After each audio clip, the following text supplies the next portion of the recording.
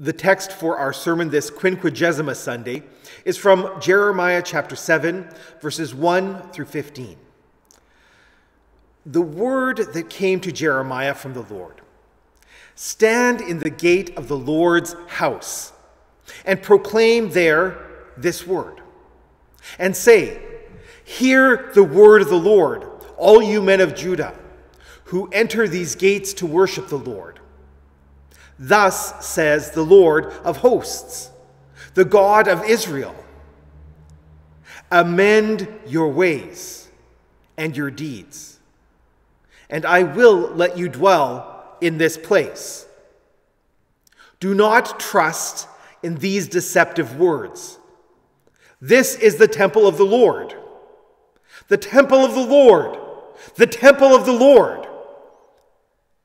For if you truly amend your ways and your deeds, if you truly execute justice with one another, you do not oppress the sojourner, the fatherless, or the widow, or shed innocent blood in this place, and if you do not go after other gods to your own harm, then I will let you dwell in this place, in this land that I gave of old to your fathers forever. Behold, you trust in deceptive words, to no avail.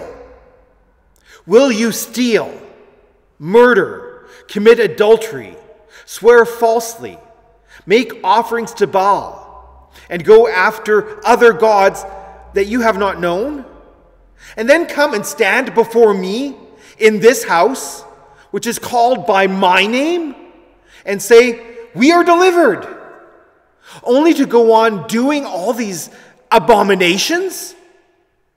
Has this house, which is called by my name, become a den of robbers in your eyes? Behold, I myself have seen it, declares the Lord. Go now to my place that was in Shiloh, where I made my name dwell at first, and see what I did to it because of the evil of my people Israel. And now, because you have done all these things, declares the Lord, and when I spoke to you persistently, you did not listen, and when I called you, you did not answer.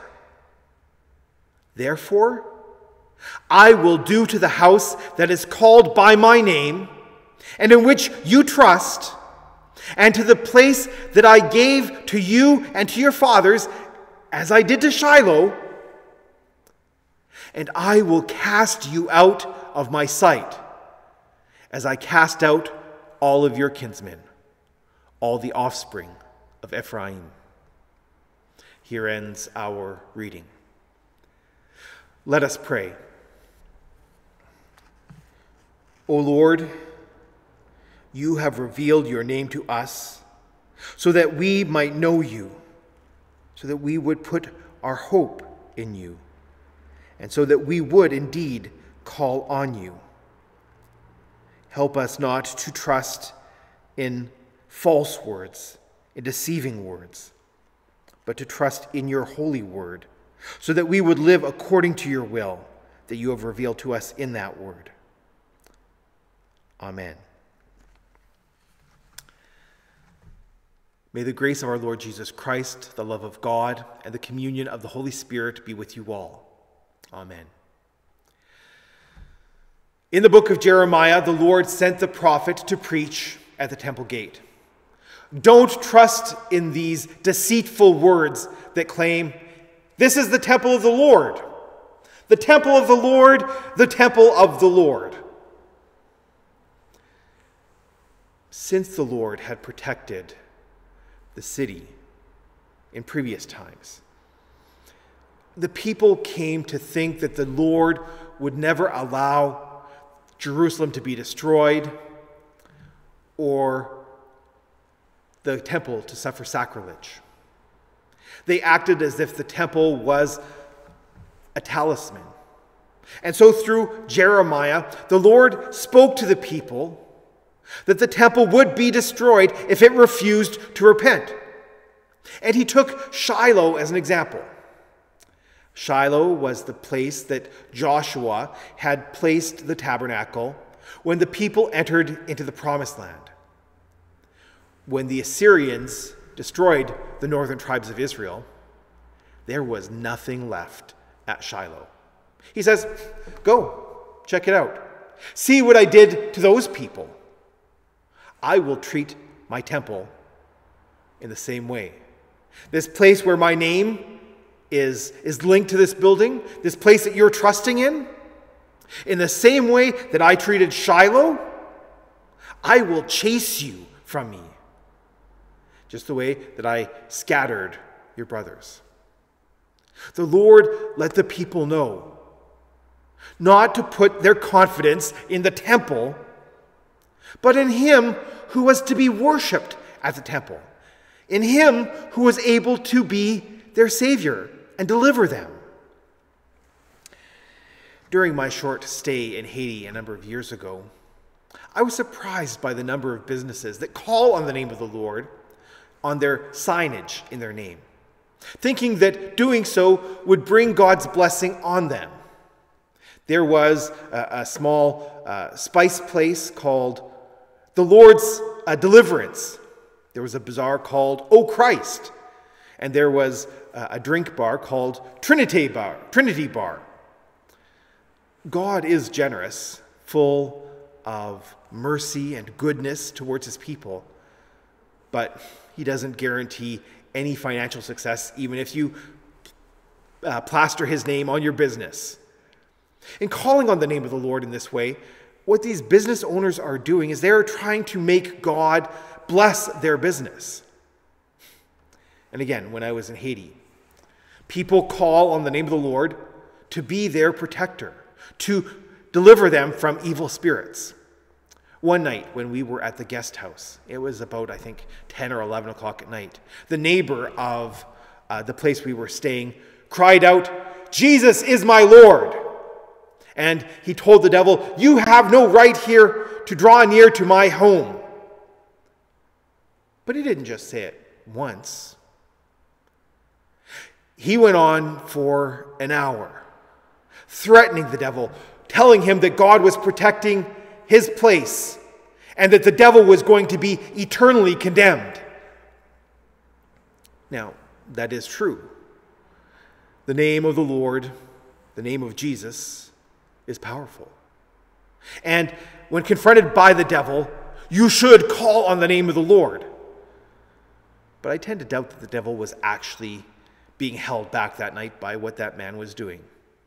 You see, the name of the Lord is not a talisman, a lucky rabbit's foot that you can pull out when you need it.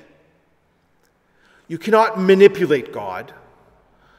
No, present your requests to God. But know that Jesus has also taught you to pray, "Let your will be done." And you see, praying in this manner, you are entrusting yourself to the Lord, that he will do for you what is best for you. Superstitions exist, and they persist. How many people cross their fingers, touch wood, hang a horseshoe above their door? How many people wear a St. Christopher medallion or call on St. Christopher before they begin a long trip? A lot of people will light candles, hoping that it might help those who are deceased. Or how many other people wear a cross thinking that the cross will protect them? It's not a bad thing to wear a cross. It's a good thing. I wear one. But there's the problem that was going on in Jerusalem as the people were saying, "The temple of the Lord, the temple of the Lord." They were treating the temple like a good luck charm, the way so many people do as they wear a cross. These useless religious appearing gestures don't actually accomplish anything. What God calls us to do is to live according to his word and to trust in him. Trust the Lord, who loves you, who has baptized you so that you would belong to him. He has saved you already from the power of the devil. Call on his name if you are afraid. If there is an evil spirit that truly is harassing you, or in any other situation, call on his name. But don't treat it as if it's a magic formula. Otherwise, you risk what happened to the sons of Sceva. In case you don't know this history in the book of Acts, let me tell you. Sceva was one of the chief priests of the Jewish people. His sons were exorcists. One day, they realized that the disciples of Jesus had been casting out demons in the name of Christ, and they decided that they would try and do the same thing. And so, they did so. And the evil spirit responded to them, I know Jesus, and I know who Paul is, but you? Who are you? And this man who is demon-possessed, he threw himself on them. He conquered them all in such a way that they fled from the place where this man was. They fled naked and injured. The Lord, in his goodness, gives you his name so that you can call on him. He has put his name on you when you were baptized. Now, some people think about their baptism in the same way that the people of Israel were thinking about the temple, like a talisman. They saw no need of their baptism. They looked at their baptism the same way as they saw the temple and said, well, it's kind of like an insurance contract. I signed it. I do what I need to do. The company keeps taking the money out of my account, and there's no need to think about it anymore. Such a person might say, I'm baptized, so as to say, I've done what I need to do to be saved. I don't need God anymore. I meet the minimum requirements. How many people will be sad on the last day and will complain when Jesus says to them, I tell you the truth, I do not know you. Salvation isn't an impersonal contract with God. God gives you his name. He makes you his beloved, dear, precious children. The temple was important in the Old Testament because God had promised that his name would be there, that the people could draw near to God at that place. Through holy baptism, God promises to dwell with you, to give you the Holy Spirit. But in the same way that the people of Jerusalem didn't actually appreciate what the temple was, Christians can despise their baptism and think that it's nothing. Dear Christians, say, I am baptized, and rejoice in the gift that God has given you in your baptism. Say, I am baptized, and know that you have been buried with Christ and raised to a new life in him. Those who belong to Jesus Christ have crucified their sinful nature with its passions and desires, we read in Galatians chapter 5, verse 24. Christ has died for you. You are forgiven by Jesus. Being baptized is not a free pass to continue on in sin, or so that you can reject God and become indifferent to him who comes near to you. No, your baptism gives you access to him so that you should draw near to him who is the source of your life. But it's more than just about superstition when the people of Judah said, "The temple of the Lord, the temple of the Lord." It was idolatry, plain and simple. The people rejected the word of God for what appeared religious. God will not be mocked. That's why the Lord said to the people not to trust in these deceitful words. Which causes us to ask, what is the true word? It's what Jeremiah was saying to them. Amend your sinful ways, your sinful way of acting. God corrects those that he loves. In the same way that a good and decent father will help direct his children in the good path, on the right way of living, when they get off the road. As for the religious, unfaithful leaders, they told the people of Israel that they had nothing to fear, that God was going to love them no matter what, and always, no matter what they did, that he was going to accept whatever they did. And the people exploited the vulnerable. They killed innocent people. They served Baal and other false gods. They stole, committed adultery, lied. And then they came to God. They came to the temple to say, we've been delivered. They were transforming this holy place of God into a den of thieves. And God answered, no, he wasn't going to tolerate their unrighteousness and their injustice. And it's the same today. There are religious leaders who despise the law of God and say to people what they want to hear. How long do you think God will allow that to continue? How long will he let these liars keep on lying and deceiving people? God is not a lucky charm. The Lord is living. Jesus died for the sins of the world. He suffered to pay for your sins. Why? So that you might die in your sins? No. So that you would live.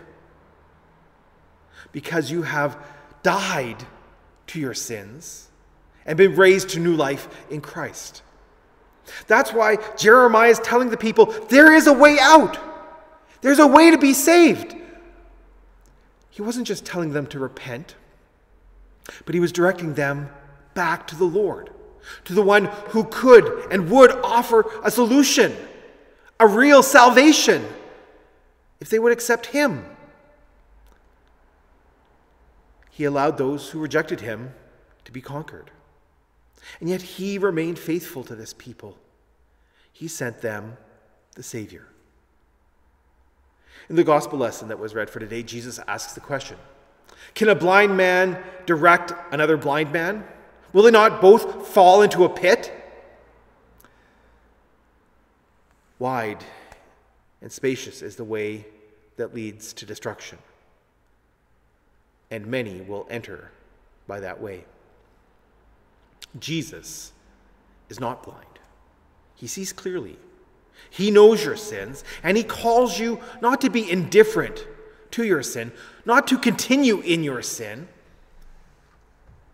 Are you taking advantage of people? Stop it. Are you stealing? Don't keep doing that. Are you committing adultery? Repent. Change your way. Are you lying and bearing false witness about people? Be people of the truth. The unfaithful religious leaders today will lie to you and will offer you a dead idol, giving you a false comfort. They are blind, and they will say, don't worry. Don't be anxious by your sins. God accepts you no matter what. He doesn't expect anything else of you. if you listen to them, you will fall in that pit with them. Don't trust these lying words. Amend your sinful ways, the unrighteous way of acting. No, see your sin and know that that merits death. And left to yourself, you would die eternally. But look to Jesus Christ crucified for you. He died in your place to pay the price for your sins. See the horror of him, of what happened to him to save you. See Jesus, the innocent one, the Lamb of God who takes away the sin of the world. And then know that he has conquered death. He went out of the tomb victorious. Look to the risen Savior, and you can say, yes, we have been delivered. That is the truth. Not in a good luck charm, but in the one who is risen from the dead and who lives to give you life. It's not a good luck charm saying the temple of the Lord, the temple of the Lord. Jesus is the temple of the Lord.